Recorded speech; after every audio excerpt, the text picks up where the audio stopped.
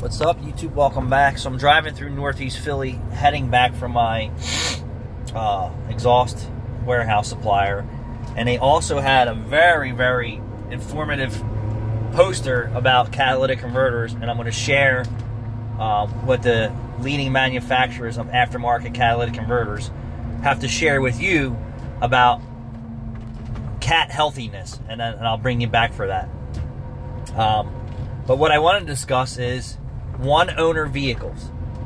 Is there a better probability for you to buy a one-owner vehicle than a vehicle that has multiple owners? So I'm going to give you my feelings about this. People who buy high-dollar vehicles typically don't keep those cars forever, and it changes. You know, you may have a guy that's had a 1957 Chevy since 1957, and then he's died and passed it on to his family and so on and so forth.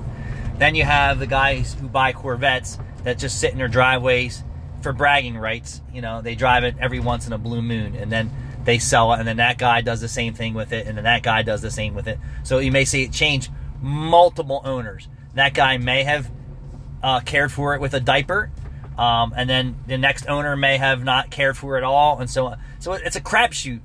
So I would say, typically, if you're buying a primo expensive vehicle that the average person cannot buy or afford to maintain, I would say, I think it's okay. I bought my Z06 Corvette, third owner, with 26,000 miles on it. I mean, the outside was a little weather beat because it was outside. It wasn't horrible. The inside wasn't mint condition, but it was in pretty good shape. Mechanically, it didn't need anything. And then you have these cars that have 3-4 owners, that owner didn't care for it, that owner didn't care for it, that owner didn't care for it, that owner didn't care for it. And then you wind up purchasing a basket case. So somebody, tell me what you guys feel about purchasing a one-owner pre-owned vehicle. I mean, there's a risk in everything today, so do you think that buying a one-owner vehicle is better for yourself, not better for resale? Because, the more owners kind of sometimes turns people away. Like, I had someone ask me how many owners my 2004 Jeep Wrangler had. I'm like, I guess I'm the third. It's an old car. And Jeeps are common, so it's not like he was buying, an imported Mercedes from Germany or something like that. It's a Jeep Wrangler. Don't take this personal, Jeepsters.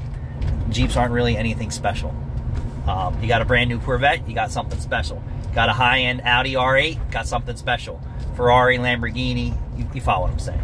But somebody let me know what your thoughts are. Thanks for watching.